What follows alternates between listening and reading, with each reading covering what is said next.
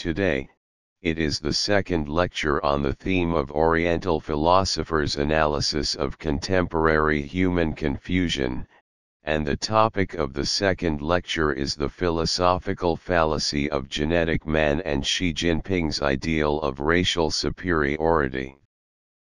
In the late 1980s, due to the fate of the contingency, I once and Xi Jinping become wine friends. Do wine friends get along in the process? We have had many times of conversations, after drinking about the world. At that time, in a conversation, Xi Jinping expressed such a belief, is one of his friends to engage in medical research friends, he is also the same period as the workers and peasants, and soldiers. This friend of his told him that he was going to throw himself into a research project, that is, with the help of genetic engineering and genetic technology, to clone a new human species. He wanted to use a man who is the fittest, most agile, and most intelligent of the Chinese people, and a woman who is the fittest of the Chinese people, to use them as a gene bank to complete his ideal of cloning a new human species. The ideal of creating a new species through cloning. At that time, Xi Jinping directly praised his friend's ideal. He clearly said that if he could take the lead in such a competition of genetic engineering and clone, a new human being, then it would wash away the shame of the Chinese people who had been called the sick man of East Asia for a century. The Chinese people will become one of the most beautiful, the most intelligent, and the most powerful races in the world. This is what Xi Jinping expressed at that time, his idealism of racial superiority, which is particularly noteworthy, and what can be said to have left an indelible impression on me is that at the end of talking about this matter, Xi Jinping actually said that he could realize this ideal as a male gene pool. At that time, Xi Jinping was still relatively young, the kind of strapping about the Western Han dynasty, but from his self-declaration, we can see what kind of arrogant and pathological confidence he had in himself. He thinks he is the most handsome man in China. So, he recommended himself make a gene bank. He told his medical research friends that he could be the source of the male gene bank, and the female gene bank he recommended at that time, then out of respect for women, I will not say his name. I think everyone can imagine who the female gene bank he recommended is. In Xi Jinping's self-confidence, he also expressed what he meant to the so-called new human race in China, the new human race, that is, the ideal of the bodybuilding race. That is, among the billions of Chinese people, all the men are Xi Jinping and all the women are the women he admires, which is the so-called new human in his ideal of Xi Jinping. So when he said these words to me, I just smiled coldly. Why? Because I look at it from a philosophical point of view. His ideal of cloning human beings who are so-called medical friends is full of philosophical fallacies, and I don't want to have any arguments with a confident fool. Xi Jinping was full of confidence in foolish ideals at that time, so here, we have to make a distinction first, that is, a sense of legitimate national pride and dignity. What is the principal difference between him and the evil doctrine of racial superiority? legitimate sense of national pride and dignity is based on his intoxication with the aesthetics of his own national culture, which produces a sense of pride and dignity, and a deep training and understanding of the soul of his own national culture. Then the evil doctrine of racial superiority, he must be rooted in, trampling on, and despising the conquering ambition of other races. This is a basic difference. When Xi Jinping expresses his ideal of racial superiority, he is full of such a mentality of revenge on the world.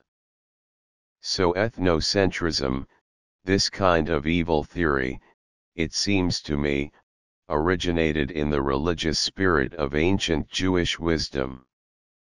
In ancient Jewish wisdom, there is a famous saying that Jews are God's chosen people, which should be the first expression of racial superiority. The ancient Jewish wisdom wanted to make the Jews the best race in the name of God, enjoying spiritual privileges over all other races. I think this is a spiritual origin. The most classical modern manifestation of racial superiority is Hitler's racial superiority.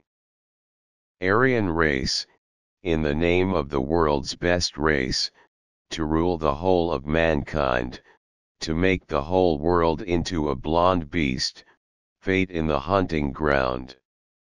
So there is another manifestation of racial superiority, which I call political racial superiority, and that is the political racial superiority that communism recognizes.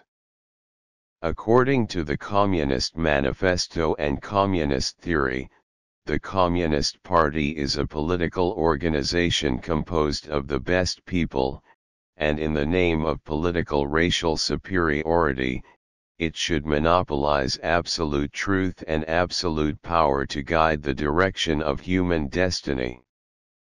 So what we said just now, Xi Jinping's ideal of racial superiority, is just what we said above, a modern echo of these evil racial superiority theories, is the echo that hit in Xi Jinping's stupid mind. So there are at least two philosophical fallacies in using genetic engineering to clone a new human species. First of all, beauty exists because of the reflection of ugliness. If ugliness disappears, beauty will lose its necessity, significance, and value of existence. Then the creation of what is the only most beautiful person in the world itself makes beauty the only one who is lonely. When the existence of ugliness is denied, beauty itself does not exist, which is a basic common sense judgment. Then from a more profound perspective, we understand that this world, this phenomenal world itself is a dual existence, spiritual and material, spiritual and physical, or with our ancient Chinese philosophical thinking, what yin and yang and so on, the whole world is a dual existence. It can't become only the existence of beauty. When there is only one beauty in the world, the foundation of the world's existence will collapse. So the very idea of creating a fittest race by cloning the genes of the fittest man, the fittest woman, is against the common philosophical knowledge of the existence of the phenomenal world, which is his first philosophical fallacy. The second philosophical fallacy is that the fittest person in the world must be, by virtue of diversity, beauty itself means, the inexhaustible enchantment, means the diversity of a variety of personalities. Beauty is only in the personality annihilation, beauty does not exist.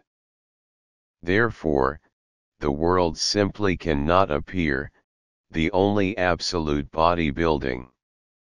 If we must pursue such a goal, it is tantamount to making beauty into a valueless and meaningless state. From a very realistic point of view, we can see that Chu-Chi because of the mouth, and customs million species, Fan Bingbing as a result of the charm of snake waist, and attract human attention. Lu Tao because as handsome and beautiful young, and the beautiful bride, Zhao Wei because of the eyes such as Ben Yu, and become a symbol of the times, the United States. From all these concrete examples, we can see that beauty is varied, beauty is unrestricted, without diversity, without individuality, there is no beauty. So how could there be the single most fit human race in the world? If we clone the image of a person, the so-called most beautiful image, the most beautiful image, soon in the mutual gaze, will produce extreme disgust, because it has no diversity.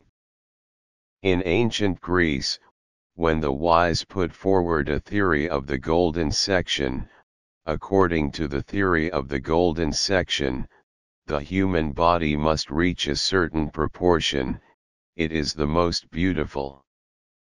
In real life, we can find that if there is only one standard, beauty will be strangled. Once again, beauty is beautiful because of diversity, and the diversity of personality, so that the United States surprise the British and Korean. The United States is not subject to any injection of the golden section of such quantitative analysis restrictions. Beauty is free and unrestrained, beauty is a variety of, therefore, to create the so-called only the strongest and fittest human beings, in itself against the basic philosophical common sense. Therefore, from the above discussion, we can draw a conclusion that the so-called creation of the fittest human through cloning project is a philosophical fallacy that is innate and unconquerable, and philosophical fallacy is a fundamental fallacy, and the efforts made against philosophical common sense must produce anti-human, even anti-human results in the end. So Xi Jinping, perhaps sincerely, wants to make the Chinese strong, but unfortunately, in his pig's mind, which is destroyed by the garbage knowledge of the Communist Party culture, he obviously does not have the ability to understand a basic fact that without destroying the spiritual colonial rule of the Communist Party culture from the West, the Chinese will never get rid of it. Without destroying the colonial rule of the Communist Party culture from the West, the Chinese will never be able to become the noblest group of human beings, which is called the free people.